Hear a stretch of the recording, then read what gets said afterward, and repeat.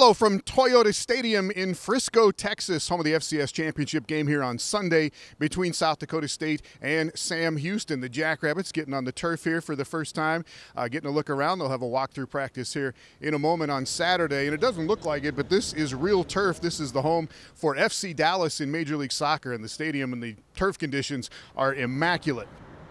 The Jackrabbits are 8-1 coming in. Sam Houston is 9-0 going into this championship game. And this Bearcat offense has put up 39 points per game overall this season, 28 points a game in their 3 playoff wins, and they've had some impressive playoff wins, beating North Dakota State and James Madison in the last 2 in the playoffs. So a Bearcat offense that is very potent. Here's what some of the Jackrabbit defensive players had to say earlier this week about this Sam Houston offense. They're fast and they're athletes, and their O-line is good at position blocking and being there for their skill players and stuff like that. But at the end of the day, I know our defense, and our defense is built on the mantra of tough, team understanding, focus, finish, and we're mentally strong, and I know we'll go out there and dominate.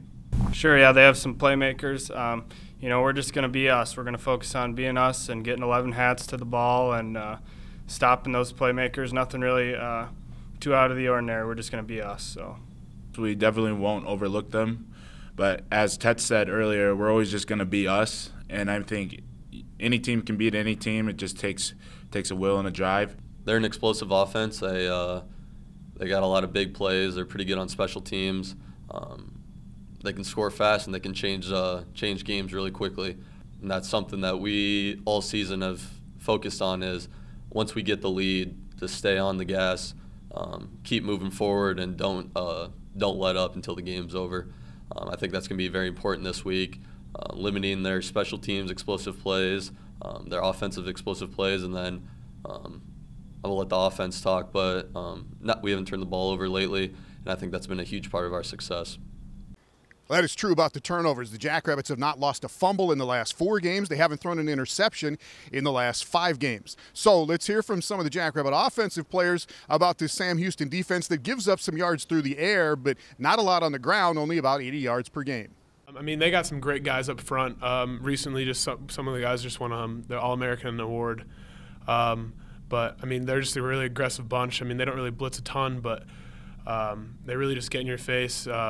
Defensive line is just really great and really aggressive bunch, I guess.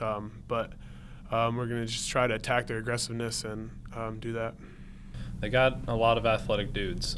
They got a couple of big guys up front that are really good run stuffers, and they can be athletic in the pass game as well, as I think they lead the country in sacks. They got a really good defense. They're unbelievably fast at every position.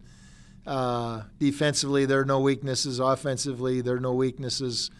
They have difference makers, at least one at every position. So Coach Keeler's put together a really special football team. Sam Houston has been to this title game twice, lost to North Dakota State in 2011 and 2012. South Dakota State here for the first time, playing Sam Houston for the first time. Kickoff is 1 o'clock Central Time on Sunday in the FCS Championship.